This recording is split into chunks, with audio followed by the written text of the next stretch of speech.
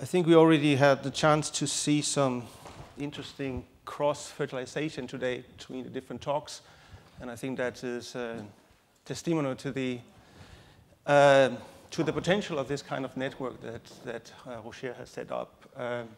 I see some connection between Homu's presentation and Monica's presentation today about where Monica showed how the leveraging of the banks have changed with time, and this is also something you approach from a point of view of the theory. I also see some connection between Calvo's talk today and what I'm going to talk about today, namely about individual investment behavior. You're approaching it from the point of view of data, as Monica did.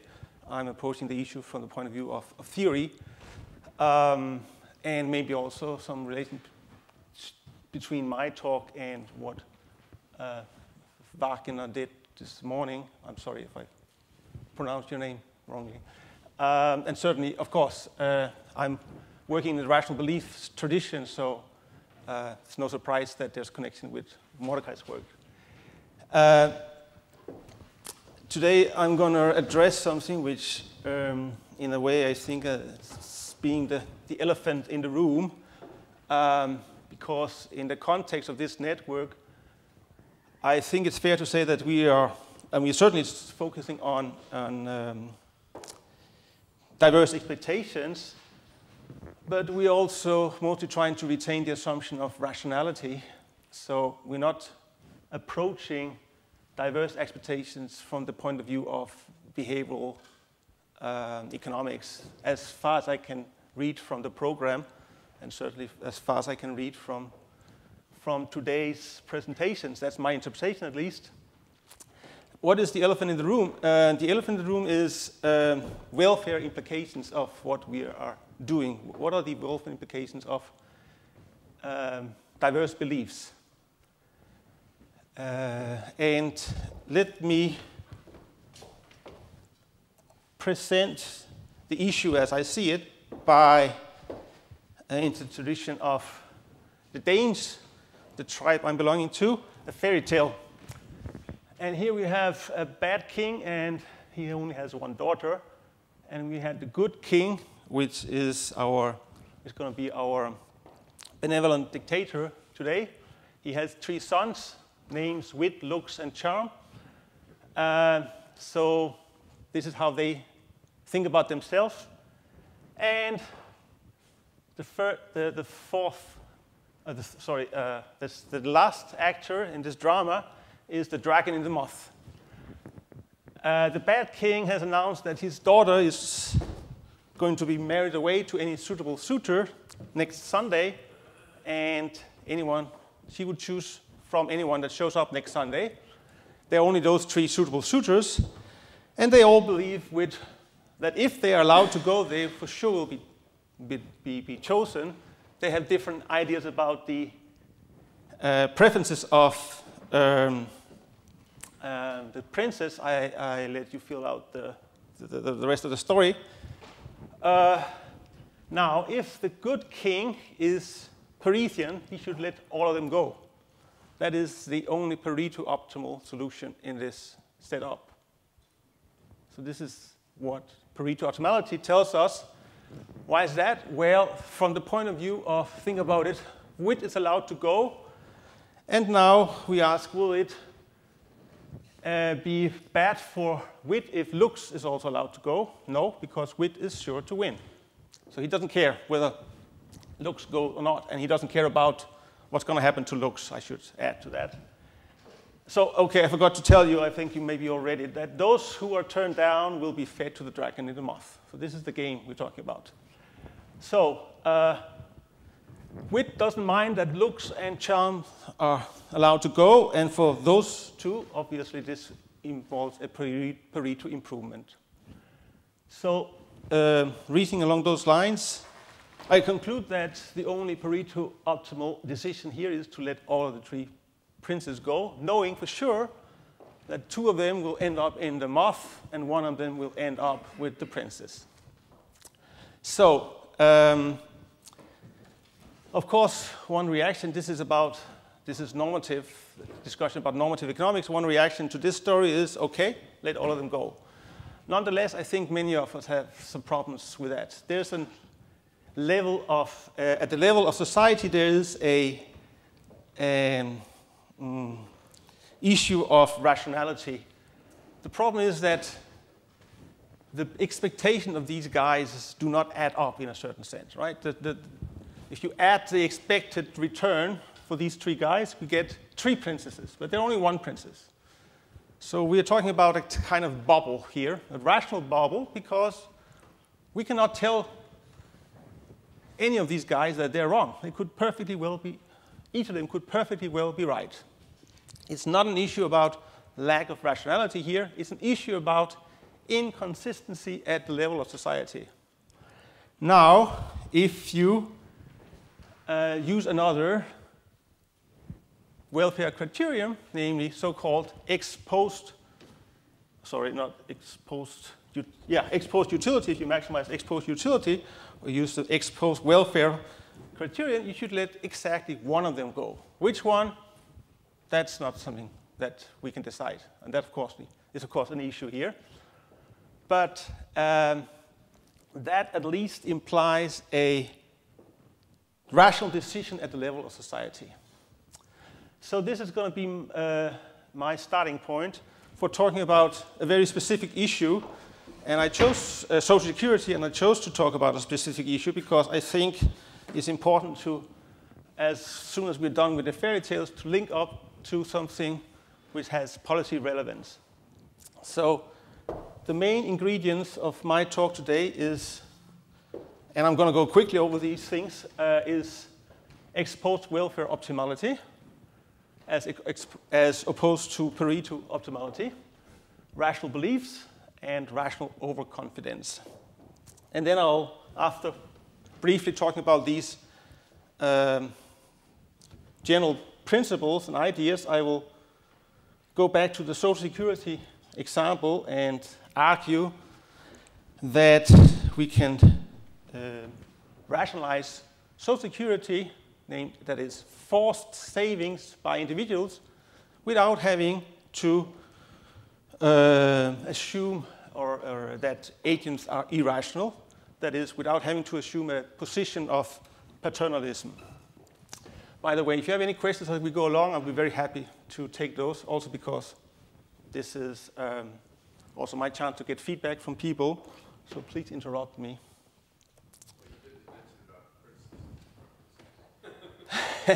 The princess's preferences are unknown, right? Well, that's going to be the next chapter. Maybe she's different. Maybe not. So, the easiest way to present Pareto optimality in the context of what I'm doing is as a weighted, possibly unweighted sum of subjectively expected utility. But here we have individual expectations, that's the EJ. So each agent J has its own expectations about what's going to happen in the future, or what would be the consequences of actions and so on. Ex post welfare optimality, and that concept originates with Hammond, who in a certain sense relies on work by Ross Starr, and who was further inspired by other people. Ex post welfare optimality allows for the individual preferences to be as individual, but for the expectation to be at the level of society. I don't know if ex post welfare optimality is the whole issue of ex post, the whole notion of ex post is the best, but I basically took that from the literature, so I'll leave it there. So, of course, we do not, this is the decision maker, this benevolent dictator or whatever we want to think of him being. The issue is, of course, what should this be? That is the burning issue that literature was mute on. And I think that for me at least, well, I started this without knowing about this literature, but when I was told about this literature by Hammond, I could also see why it kind of died out in the 60s, and it happened to be, they happened to sail into the perfect storm of the rational expectations revolution. It died off because there was nothing to say about what this should be. And I think with the rational belief literature, we have at least one proposal for what this should be. And this I'll get back to. So rational belief with Mordecai. And I think I will go over this fairly quickly. You heard about it today. But I will go over it in terms of a very simple example of coin tosses, where we have a stochastic sequence of realizations of heads or tail. I'm kind of getting, can you hear me also when I talk like this? I don't know if this. So we have an empirical distribution. That is what we mean by stability. We mean that there is an empirical distribution. The observation is that the coin is IID with probability 2/3 of heads, 1/3 of tails. That is the stationary distribution that Mordecai called M today. P is not stationary, but the infinite product of P bar is what Mordecai called M today. So it cannot be more simple than this if you want to explain rational beliefs. So what does it mean? It means that the limit frequency of observation of heads is 2/3. This empirical distribution is known, it's common knowledge, it's known by everyone. There's no asymmetric information in our story. Not that there couldn't be, but we don't need it. So I think about rational belief as describing possible rational models that agents could have. A rational model is a model that is consistent with the commonly known empirical distribution. And of course, one rational model is the rational expectation model, which says that the true distribution, which we do not know, is equal to the empirical distribution, which we do know. That's the hypothesis. There's no way to confirm it or reject it. It's consistent with what we observe. That's all we can say. Another rational model is to believe that the world is non-stationary, and one example would be that there are actually two coins in play. In our simple example, half of the times the coin is 5/6 probability of heads, the other half of the times is 3/6. And the rationality condition, what Mordecai now has called rationalizability, is that on average, if you play these coins, and they have to be distributed in a very unsystematic way. Don't think about odd, even dates. That's not going to work. That's going to be some correlation showing up in data.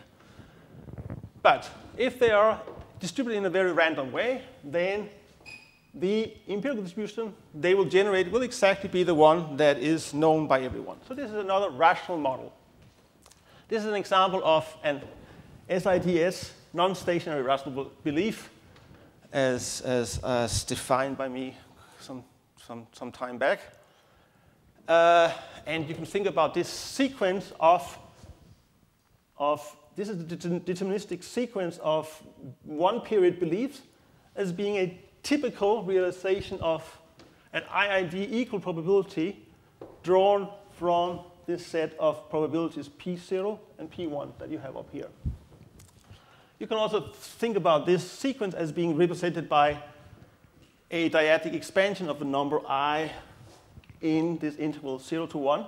So think about what I'm going to do in this model is I'm assuming that for each number I in this interval there is an agent I who is in this interval, and he has a belief which is this dyadic expansion. So he gets this belief. So everyone has a different belief. However, the distribution of one-period beliefs is going to be the same at all dates. So at all dates, they're going to be the same number of people having this belief and having this belief. And the fact that we get something which is quite different from the rational expectation case is in a way a refutation of what Muth said, according to Wagner, in his 1961 paper, that if beliefs are sufficiently dispersed around the mean, so to speak, there should be no real consequences. This is not correct in our world. On the other hand, the Muth's idea that, and that was his original proposal, that people do not have the same expectation, but they have expectations which are in a certain sense distributed around the truth, that is completely in accordance with rational beliefs. In that sense, the rational belief theory is more rational expectation than what became rational expectation, in fact. Muth only suggested the assumption of homogeneous beliefs as a shortcut to getting a solution to his model. That shortcut became the rule, the law of rational expectations. If you read his 61 paper, you will see that it was only a way of solving the cobweb model in a simple way. So I think that is an interesting, historically interesting observation. Rational overconfidence is a concept I have presented in another paper. The idea is that we observe people having beliefs which... Staying in the same example as in the previous page? One more time? So that PT is a draw from the Yes, yes. We're staying in that coin toss example throughout the presentation. So this sequence, this non-stationary sequence of belief, so this non-stationary belief is rational, but it's more precise in the sense that it has a smaller quote-unquote support than the stationary belief, where you believe that the world is the same at every point in time. So you believe that sometimes there's a high probability of heads, sometimes there's a lower probability of heads. In that sense, your prediction is more precise. So that gives rise to, that is a rationally confident belief. If someone tells me this is his belief, I can tell you are confident in the sense that you think that you are quite able to predict the future. I cannot say that this person is irrational. However, if I have a group of people in front of me and each of them has rationally confident beliefs which are different, I would say there must be rational overconfidence present, because at most one of these people has the right belief. All the others must be wrong. So each of them has a rationally confident belief, and almost all of them is wrong. That's what I can conclude from this observation. So I call it rational overconfidence. I cannot point out who is right, who is wrong, but I can say that as a group, these people are not all correct. And I should say that I use the concept of rationality with some hesitation, because I think it's a little bit misplaced in the context of expectations. It's really not possible to say about a belief about the future, no matter what the behavioral economists say, that such a belief is irrational. But nonetheless, I think that was also Mordecai's attitude, but he chose rational belief as to be in the same logic as rational expectations. Question? So what's the role of stationary nature? And suppose that there is a unique stationary nature. Yes. People all know about it. Yes. They can all concentrate on the stationary nature. If they all choose the stationary measure, then there's no confident belief, and there's no rational overconfidence, because I cannot say that these people are wrong, right? So they're only rational overconfident if there are heterogeneous beliefs. There's only rational overconfidence when there are heterogeneous beliefs. But they still agree on the stationary nature, right?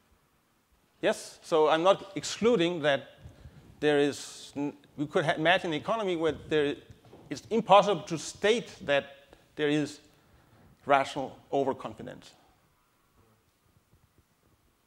But if beliefs are heterogeneous, I defined that case as being the case of rational overconfidence.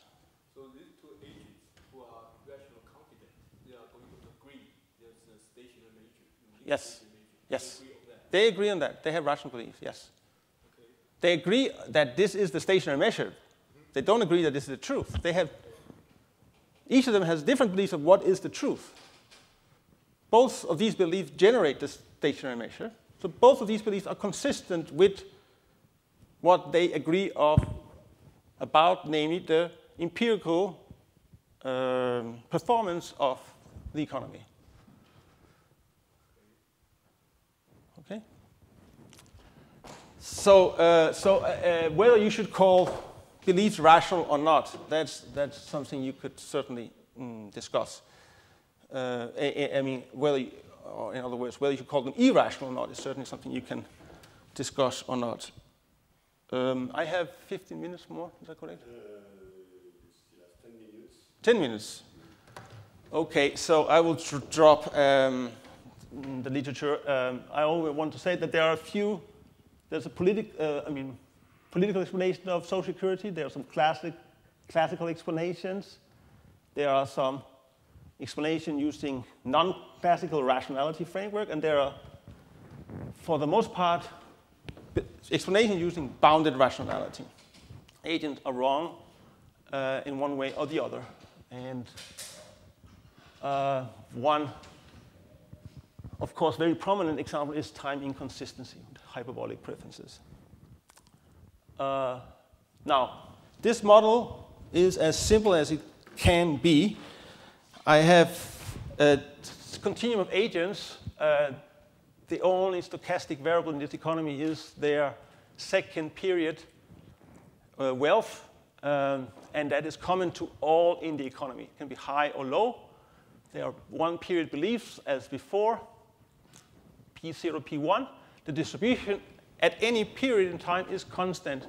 So Q has used P0 to predict the wealth next period. 1 minus Q, the fraction 1 minus Q uses P1 to predict the wealth, the common wealth level of society next period. The idea is, roughly speaking, that if some people may think that we're going to have good times next time, other people think that's going to be less good times, that will influence their savings behavior. But beyond that, there's absolutely no real economic model here because there's no interaction. These people make their savings decision independently. There's no equilibrium price, nothing of what you're used to see. There's no negative externality like in the story of the king's dilemma. The second part of this paper, which I don't have time to cover, will actually have an equilibrium price. They will discuss another aspect. So how do they say it? We put it in the ground? Yes. Yeah. They just store away the corn, and next year they use it. So in that sense, I make things very difficult for myself, and I make it a very sharp what I'm talking about, what I'm doing here. So this guy is having, so remember there's a continuum of agents. If you have belief PK about next period, you solve this very simple savings problem. So you have S times R. R is the kind of interest rate, exogenous. And your solution depends only on your belief. If you use the stationary belief, there's a solution S bar, else it's SK for K equal to 1 to 2. So here we solve the same problem, just replacing these beliefs, this belief with this one here.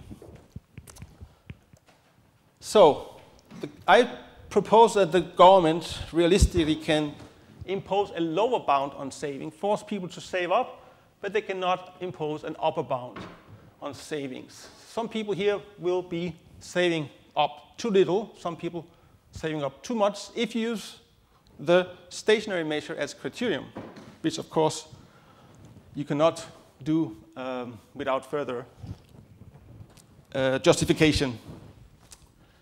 So as in the Social Security, in reality, people are forced to save up something, but they're not forced to consume. So if this is the case, this is going to be a new problem of the agents. If there has a lower bound, S star, And this will give rise to the solution max S star and Sk. So only the lower bound will be binding for these agents. And now I will calculate welfare in a certain sense from this.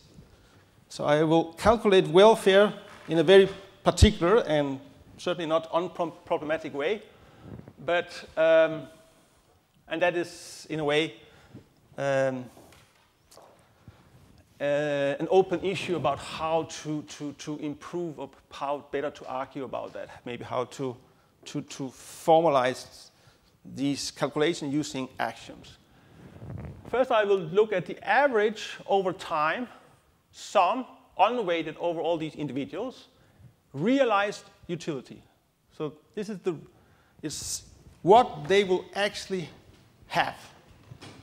This is possible to do because we are in a rational beliefs world. So you see, I take the limit as 1 divided by t, as t going to infinity, of the sum of t going from 1 to capital T. So this is the time. And then I take the sum over the individuals because I multiply q on those, that utility S. Is this a, I think this is, yeah. So this is the fraction of agents who will use P0. So they will save up S0. And this is this max S star S0. So this is the utility of the first part of the population, those Q who use P0. And this is the other fraction, those who use P1. But it's the realized utility. How can you calculate a realized utility in this world? You can do that because we're living in a world where the sequence is stable. So people know, everyone knows, what will be the realized utility in this society over time. The realized average over time, sum, over unweighted sum over individuals. So basically the average over all individuals from t equal to 1 to infinity. This is possible, I repeat, because we know that this sequence of second period endowments is stable, or we assume it in this model. And Mordecai explained why this kind of assumption can be defended this morning. What is the result? It's almost surely using the true unknown distribution. We don't know what it is, but we know that no matter what it is, it's almost surely equal to this expression here, where I use the stationary measure, or the stationary one-period probability, to calculate the average. This will be the realized average utility for this society, no matter what the true measure is. If this is so, what is then the optimal policy of the government? It's to set S star equal to S bar. In that case, for instance, if this is the guys who wants to save up too little, these guys will be forced to save up S bar. The other ones will be saving up too much, because this constraint will not be binding. But that is just a consequence of the limitation of the policy. Here's another way to calculate the resulting welfare of any policy S star. I take the average over time of the expected unweighted sum of individual utility using an expectation ET based on any rational belief about this sequence of endowments. So here I take expectations, and I look at the average, and because of rationality of belief, I end up with exactly the same as before. Again, this is this P bar J. I know this may look a little bit like sort of pulling rabbits out of the hat, but this is really the underlying, the outcome of the underlying assumption that we live in a world where everyone has rational beliefs, where everyone knows the stationary distribution of this economy. So everyone agrees on that this will be the resulting average utility. Just like before when I looked at the realized utility, everyone agrees that this will be the resulting utility for society. And finally, I can use simply the stationary measure to take expectations. And again, I get...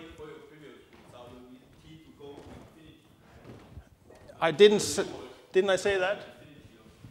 Here.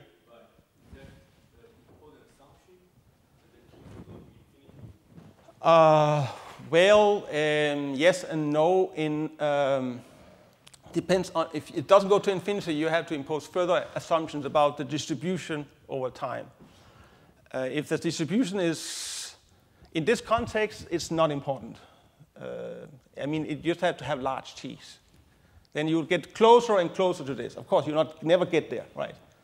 So, in this context of just two SIDS beliefs, it's not essential. And then I use this station expectation to take, at any point in time, the expected return. And this is, here I do not need to take an average over time. I'd still take an unweighted average over all agents. I get the same result. So all three approaches give me the same object to be maximized, and again, the same optimal policy, which is to set S star equal to S bar. So what does that mean? It means that everyone in this economy, considered as a dynasty, so I think about a whole generation of agents where, so I mean, a rational belief is an infinite sequence of one period beliefs. I have people in this model who only live for 2 periods. But so I think about a dynasty as having holding and rational belief. Everyone in this economy is subjectively worse off from this policy. But this policy is not a Pareto improvement. On the contrary, it makes everyone worse off. It forces people to save up when they don't want to. Nonetheless, everyone agrees that on average, everyone is better off. The average improvement is objective. So this is the paradox, maybe going back to the fairy tale. If you think about the king saying only one of you can go, everyone will be unhappy about that decision, but everyone will also agree that this is the best for society. I think about many cases where we don't want to be restricted in our behavior, but we agree that restricting the behavior of people in general is improving. And if we allow for an action of symmetry, we should maybe agree that we are willing to give up some of our own welfare in return for increasing the overall welfare of society. So in my last slide, I can see Roger is waiting to step in. And well, I have more slides, but I will not. You can see those on the website. So here the issue is individual rationality versus rationality of society. You can think about this policy principle being formulated and accepted behind a veil of ignorance, where we do not know which position we will occupy in particular circumstances. We don't know whether we will be optimistic or pessimistic at a particular point in time. We just know that there will be instances, or we assume that we institute this policy in the expectation that there will be instances where they will be useful to impose rational behavior, whether that be wearing hard hats on building sites, safety belts in the car, using social security, so on and so forth, which we don't think should be imposed on us, but we agree that this will be good for society. You can also think about an interim symmetry in the sense that no one is better informed than anyone else. We just have different beliefs. And again, the intervention, this social security, is not based on the idea that someone the big brother knows more than we do about the truth. So I would say we do not have paternalism in this case. But we also do not have unrestricted individual behavior. So I would say that there's an absence of libertarianism in this policy. And I suggest a label for it, that S bar, this social security in my simple model, is non-paternalistic and non-libertarian. Thank you.